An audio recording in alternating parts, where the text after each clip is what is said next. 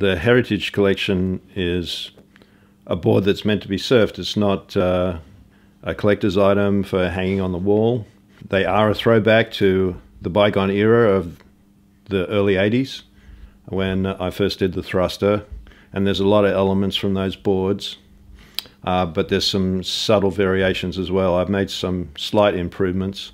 I've always had that in mind, you know, what if I go back to the 80s boards and make some improvements in them and take them to the place that maybe they should have gone at that time, but kind of got superseded along the way as we made more jumps in improvements in the general shape of the board.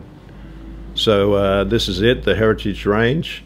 It's got slightly flatter rocker maybe than the old boards.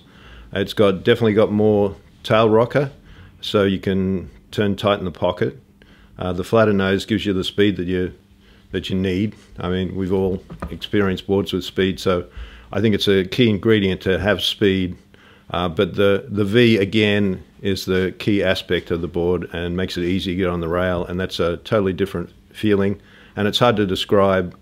I think you just got to try it or think back to your surfing from that era.